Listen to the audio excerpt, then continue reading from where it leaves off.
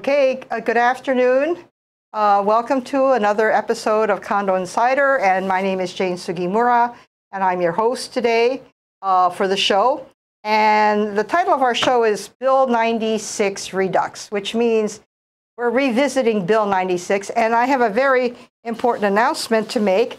I came, not more than an hour ago, I came from a bill signing, and this is what it looks like.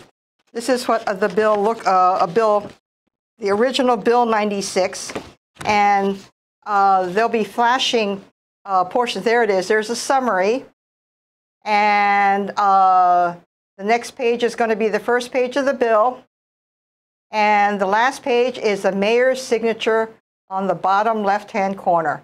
And so you've heard it here. Now it's going to be on the evening news because, like I said, I just came from the press conference. The mayor was there, and I was there, and there was maybe 20, 25 fire personnel, fire department personnel. I felt I was definitely outnumbered, but I was very pleased to be there because we worked long and hard for Bill 96, which is the clarification of the fire safety ordinance. And one of the reporters there at the press conference made a note that the original ordinance, Bill 1814, which was Bill 69, that was passed in response to the Marco Polo fire, that bill was passed, and there was a similar signing press conference on May 3rd.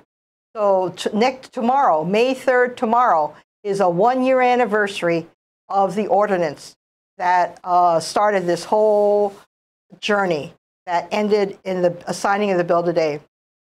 And it was, really quite extraordinary because in between Bill 69, which was the basic ordinance, and the basic ordinance, for those of you who, are just joining the conversation now, Bill 69 and Ordinance 1814 requires all high-rise buildings over 10 stories or over, to have a fire sprinkler system throughout, protecting the building. That means in the units and in the hallways, unless you have open exterior corridors, and that means when you walk out of your unit and there's just air. That means you have an open exterior corridor. In other words, if you open your door and you see across the hallway another unit or a wall, that means you have enclosed interior corridors.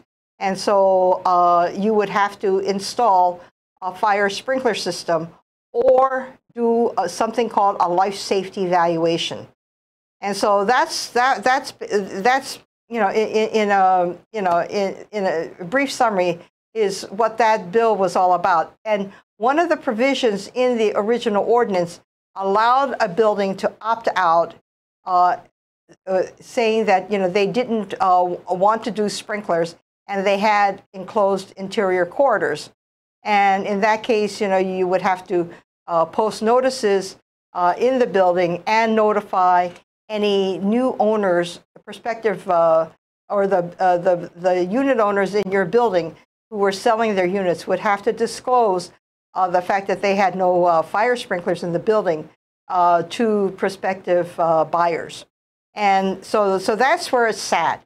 And then after the bill was passed, and began the hard problem of trying to implement it. And because this bill is so comprehensive, one of the issues was, what buildings does the law apply to? And so, we've been going round and round, and the fire department keeps submitting lists, and the lists, when they appear, I would get calls, the council members would get calls, and they would say, why is my building on the list? Or why isn't my building on the list? Do we still have to comply?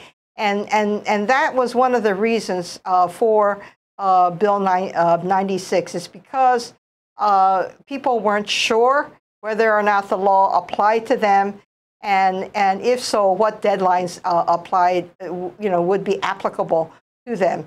And the bill has got three very, very important deadlines. One is already passed. In other words, if you were one of the buildings that were subject to the law, you had to, by November 1 of 2018, submit a letter to the fire department, the Honolulu Fire Department, that you would comply with the law. Okay, so, and if you weren't one of the buildings, who were on the original list, of course, you could not have complied with that requirement because you weren't on the list. And in this bill that just passed, Bill 96, and it's public information, so you can go on the city website and look at it. The list of buildings is attached to the ordinance, this new ordinance. And if your building is on that list, that means you need to comply. And this list that is now on Bill 96 is, I think, the 5th list that the fire department submitted. And by all accounts, everybody who kind of looked at it said, well, that's pretty close. And the number changed. It changed from like 390. It went down to 367. I think it's up to 370 now. And if for some reason some other buildings come to the fire department's attention and they get added to the list, there is going to be a current list of buildings, and you have to go to the fire department website, and there is that's where you'll find the most current list of buildings. And so let's say you were a building that wasn't on the original list, or maybe you didn't know you were supposed to comply with this law or that the law applied to you. And now you look at Bill 96 and you see, oh my God, my building's on the list, and it was not there before. What do I do? Well, the first thing you do is you need to submit a letter to the fire department saying that you're going to comply. And at this point, if you act quickly, the fire department is not going to take steps to find you in violation. And one other, the second deadline in the ordinance is within 3 years of the initial date of the law, which would have been May 3, 2018. And as I told you, tomorrow's the anniversary. It's a 1-year anniversary. So already 1 year has gone by. So that means you only have 2 years to do a life safety evaluation, because the original bill said that you had 3 years from the date of enactment to do a life safety evaluation. So now that we're hitting the 1-year anniversary, you have 2 years left to do a life safety evaluation. And before I explain to you what a life safety evaluation is, I'm going to tell you what the third deadline is. The third deadline is once you go through a life safety evaluation, and assuming you don't get a passing score, then what you have to do is you have to make all these repairs that was pointed out by the licensed professionals who did your life safety evaluation, and you have to get them repaired, or you have to install the fire sprinkler system throughout the building. And for that work, you have additional 6 years from the first 3-year deadline. Okay, now, what's a life safety evaluation? A life safety evaluation is an inspection of the building by licensed professionals, and they are looking at 17 items that appear on a list that we've been calling the matrix. It's a spreadsheet, and it is available to the public on the fire department website. And there's like 17 items on this list, so that if you want to know what's being inspected, you go on the website and you look at it. And some of the things on that list you can't change, like the height of the building. If you're a 12-story building, you can't change that. And the reason for the height of the building as being a factor is the higher the building, the harder it is for people to get out of it, and the harder it is for first responders to get into the building to address the emergency.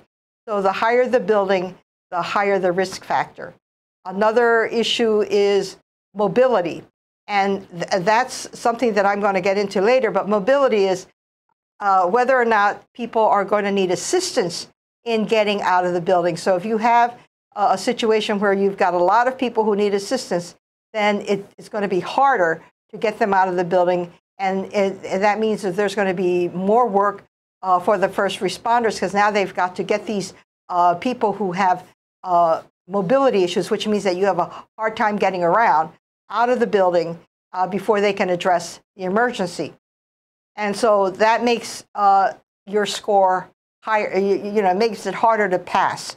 And then there are things like standpipes, whether or not you have standpipes in your hallways. And there are other things that you can change. Those things you can't change because they're structural. And then there are things that you can change, like fire-rated doors.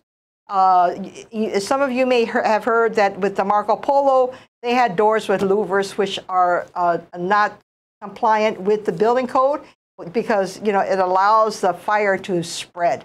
And so a fire-rated door does not have louvers in it, and it has a metal closure at the top of the door which makes the door close automatically.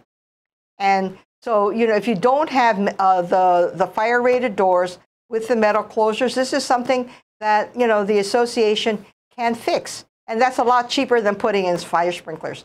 And things like an emergency evacuation. Do you have an emergency evacuation plan? And that can be as simple as having a graphic drawing with the floor plan and where are the exits, and maybe a line as to how you exit the building.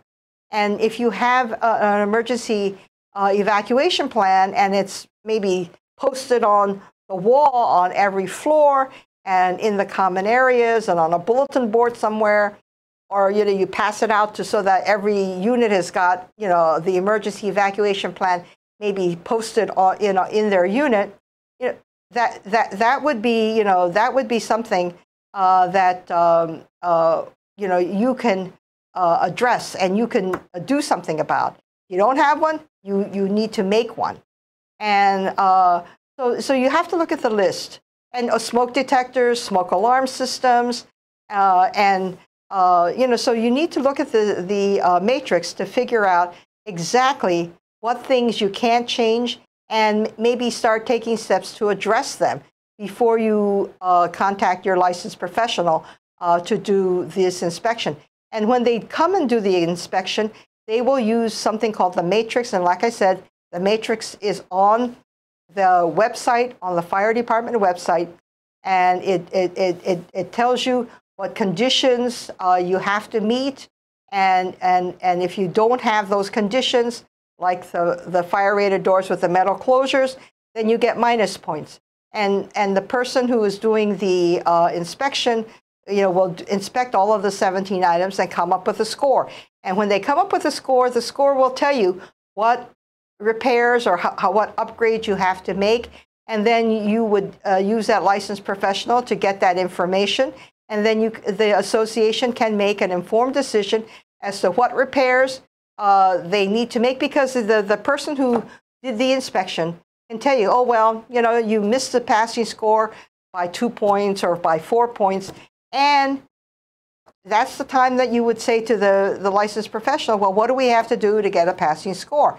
And that's when they can make suggestions regarding the repairs that you have to make, and then you can determine what the costs are for those repairs and compare them as to what it would cost to install the sprinklers. And that way the association can make an informed decision as to whether or not they want to do the repairs that are suggested by the life safety evaluation, or whether they want to install sprinklers. And we're going to take a 1-minute break now, and then when we come back, we're going to talk about what happened with Bill 96. Aloha, this is Winston Welch. I am your host of Out and About, where every other week, Mondays at 3, we explore a variety of topics in our city, state, nation, and world, and events, organizations, the people that fuel them. It's a really interesting show. We welcome you to tune in, and we welcome your suggestions for shows. You got a lot of them out there, and we have an awesome studio here where we can get your ideas out as well. So I look forward to you tuning in every other week, where we've got some great guests and great topics. You're going to learn a lot. You're going to come away inspired like I do. So I'll see you every other week here at 3 o'clock on Monday afternoon. Aloha.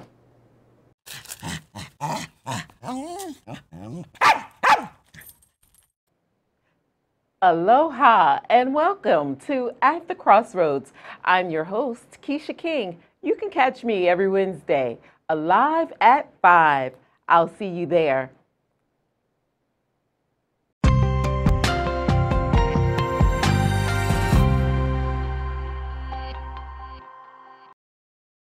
Okay, welcome back to another episode of Condo Insider. My name is Jane Sugimura. I'm your host today. And we're going to be talking about Bill 96 that was signed into law. It was signed into law by Mayor Caldwell at 1:30 this afternoon. And so you're probably saying, well, why, so what is it with Bill 96? And how does it change the fire safety ordinance that was passed almost a year ago? In fact, it's going to be a year tomorrow, May 3rd. And there are some changes, mainly because there were a lot of questions by the licensed professionals and by the associations as to how this bill was going to be implemented. And because it's a new thing, it's a new requirement imposed by the city on almost 370 high-rise buildings. So this is a big deal. And, so the council members, Ann Kobayashi and Carol Fukunaga, introduced Bill 96 to get clarification. And one of the big things was, who does this law apply to? That's why it's really important. And if you didn't think the bill applied to you, I suggest that you want to look at the list of buildings attached to Bill 96, which is available on the city's website, because there's a list of buildings there, and there's a list of buildings on the Honolulu Fire Department website. And if your building name is on there, that means that the ordinance applies to you.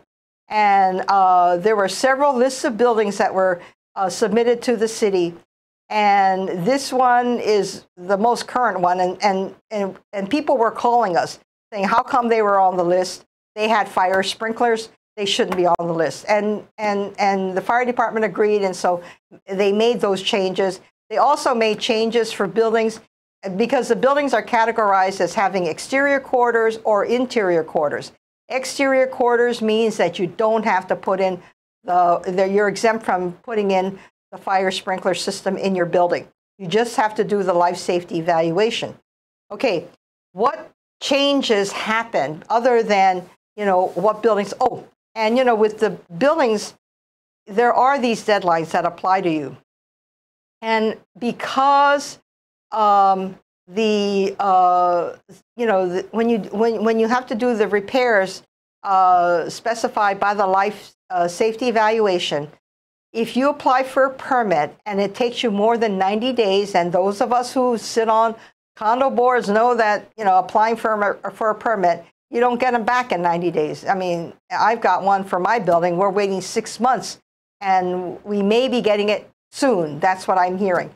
But anyway, 90 days is a really short time. And so the ordinance says that if you don't get your permit approved to do your repairs within 90 days, then the deadline, the 6-year deadline for compliance, is extended for the time it takes the city to approve your permit.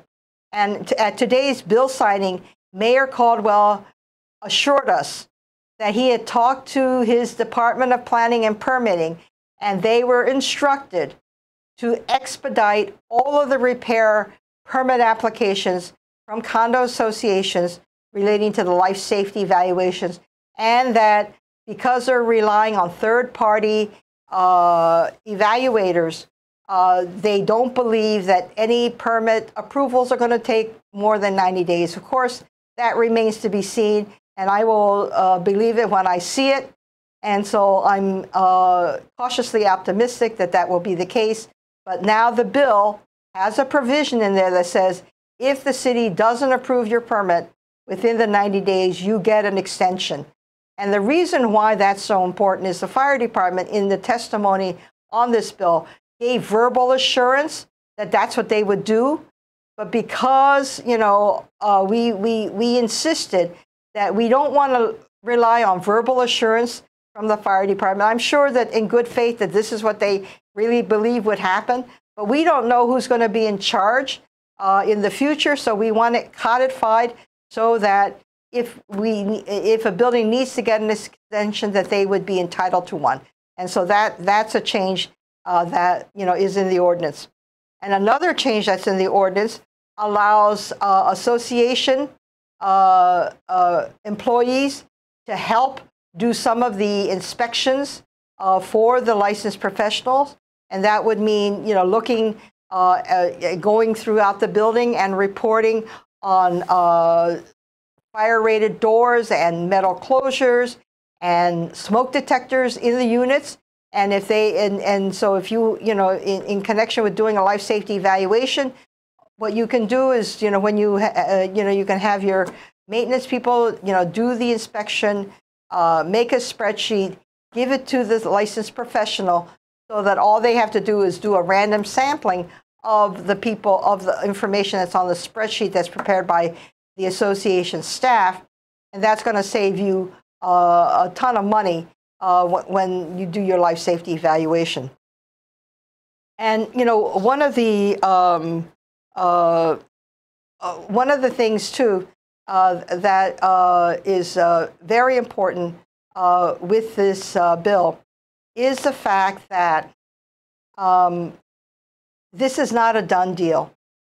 I mean, the way the bill is set up, because this is such a huge undertaking, we're talking about 370 buildings, at least 370 buildings that are subject to the law. And at least 2/3 of those buildings have interior corridors. And so they will have to do life safety evaluations and maybe do some repairs.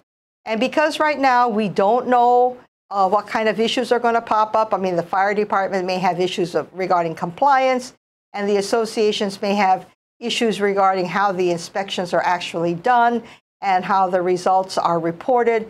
So this council has indicated, has specified in the ordinance that there will be reviews every 6 months for the first, up until 2022. And this is a good thing. I mean, it's a good thing for the fire department that has to enforce the ordinance, and it's a good thing for the licensed professionals and the associations who have to do the life safety evaluation. I learned at the bill signing today that 5 buildings in Honolulu have completed their life safety evaluation, and there are about 30 more kind of like in the pipeline who have started the life safety evaluation. So, you know, it's starting. It's starting, and we don't know what kind of issues are going to come up. And, you know, and if they do come up, because this Bill 96 provides for a 6-month review for the first 3 years of the bill, then all the stakeholders, the fire department, the associations, and the licensed professionals can all, you know, weigh in and, you know, meet with the city and, you know, make further changes that may be necessary. And, you know, one of the issues when we were, you know, negotiating these changes that I raised, you know, with the city and the fire department, this bill, the fire safety bill, is modeled after a bill that was passed by the city of Chicago. And they have a similar type of inspection But in their bill in Chicago, and they have about 1,000. They have about 1,000 high-rise residential buildings. They do not have a mandatory fire sprinkler component in their bill, although they do have something that's similar to a life safety evaluation. And in the Chicago ordinance, those the fire department is required to post the compliance information on their website. In other words, what buildings have complied, which buildings have not complied, and what exactly are the compliance issues. And although the fire department, our fire department, the Honolulu Fire Department, was reluctant to include those provisions in the ordinance affecting the buildings in Honolulu, the fact that they are going to participate in the 6-month reviews with the city means that everybody will know, who's in compliance, whether or not there's a compliance issue, because it makes a difference. Because if nobody's complying with the statute, with the ordinance, then we have a problem, and we need to address that. And if everybody's complying, or if there's a huge number of people complying, then that is an incentive or a motivation for other buildings in town to comply. And so it's really, really important. It's really important for the associations and the licensed professionals out there to know that for the first 2 or 3 years of this ordinance, that there is going to be a review. So if something isn't going right, or you have some questions, you have an opportunity, and which means that you have an obligation. If you have a concern, you have to let people know, because after the first 3 years, there's not going to be this periodic review. And so for today, that's all I've got for Bill 96. But you have to stay tuned, because in 6 months we're going to have our first review of how the ordinance is being implemented. And I invite you now to join us next week for a very interesting program. Today is the last day of the legislature. Yay! I'm so happy. But anyway, today is the last day of the legislature. So next week, Richard Emery and I will be telling you about the bills that made it out of the legislature, and we will know which bills they are by the end of today. And so we will be reporting on them next week, Thursday. So please join us for that episode of Condo Insider.